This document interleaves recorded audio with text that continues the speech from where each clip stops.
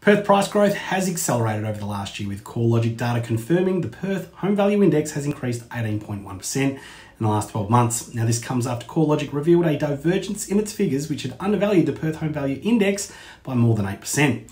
Now, this correction had pushed Perth annual price growth from 10.8% as originally reported in July to 18.1% in September. So let's get into all the details with this month's Perth Market Update. G'day guys, my name's Tim Guest and welcome to our Market Update video series where you can stay up to date with the markets that matter and find out what's happening in your local area. Now, REIWA President Damien Collins has said the revised CoreLogic figures revealed the Perth price growth trajectory had performed even better than anticipated, which was welcome news for homeowners and sellers. Now, Mr. Collins said the turnaround of the WA market has been remarkably fast considering the downturn only hit rock bottom late last year, or last year I should say. Now, we expect the recovery to continue throughout the remainder of 2021 and into 2022. Now, REIWA.com data shows Perth median house sale price was $520,000 in September, with 71 suburbs recording a price growth during this time. Now, Mr. Collins said it's very encouraging to see so many suburbs experience price growth in September.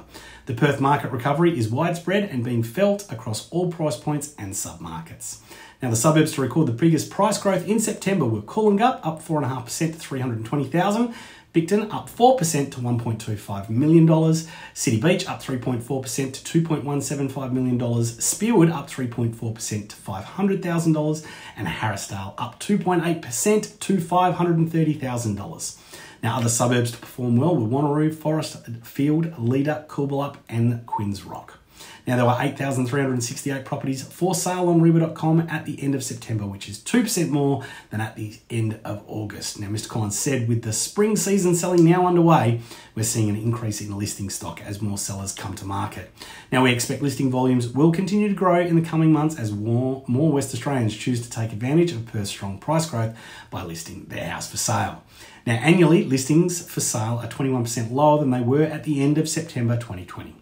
Now, the median time to sell a home in Perth during September was 17 days, which is 1 day faster than it took in August and 11 days faster than September 2020.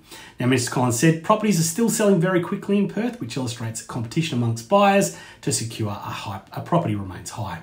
Now, REIWA.com data shows the 5 fastest selling suburbs in September were City Beach at 5 days, Heathridge 6 days, North Perth also 6 days, and then Kingsley and both Ocean Reef at 7 days.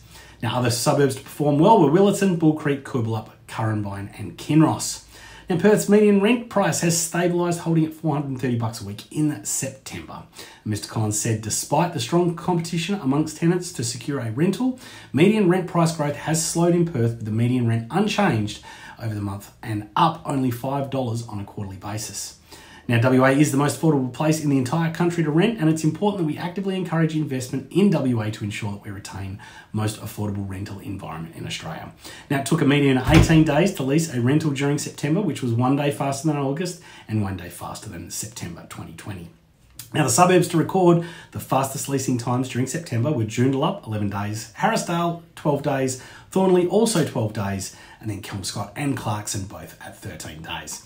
Now, other suburbs to perform well were Halls Head, Piara Waters, Secret Harbour, Wanneroo, and Yokine.